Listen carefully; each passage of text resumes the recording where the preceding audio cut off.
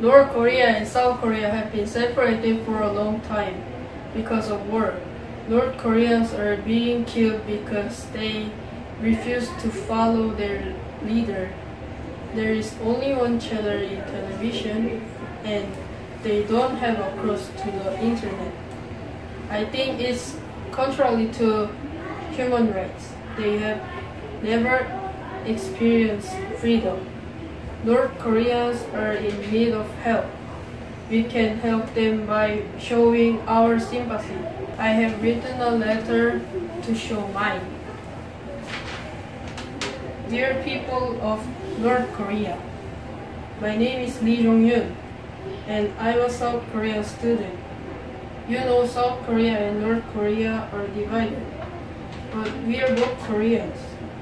It means you are not alone, because I'm here to support you. Sometimes they call us Will of Korea. You're included too. When you're having a hard time, try to be optimistic. You must keep fighting. When you don't like communism, just keep on fighting because effort never betrays you. If you work hard at anything, you'll be rewarded. You can be free when you keep fighting. Find courage for your families and have hope that someday you will find true happiness. I know you're being forced to work. I know how you feel. You must be having a difficult time, very tired and irritated. If I am a North Korean, I can't let them kill my family or friends. I thought that is why some North Korean people can't stand their situation. So they try to escape, but it's too dangerous because they can't get killed.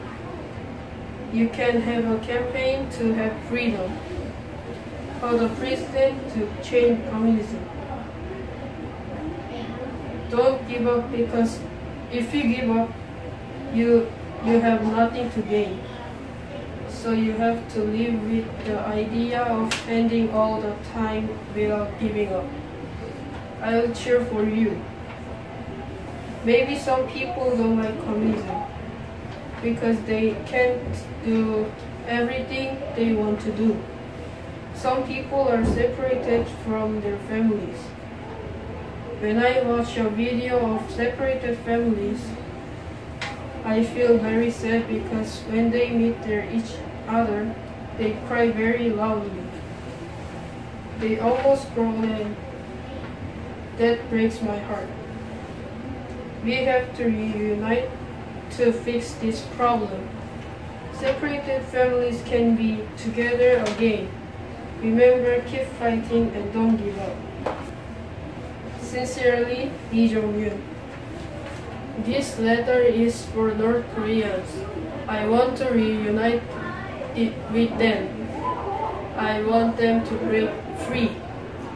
They are people like us, but people still think negatively about them. We need to focus on the people. We need to work together and help them to unite.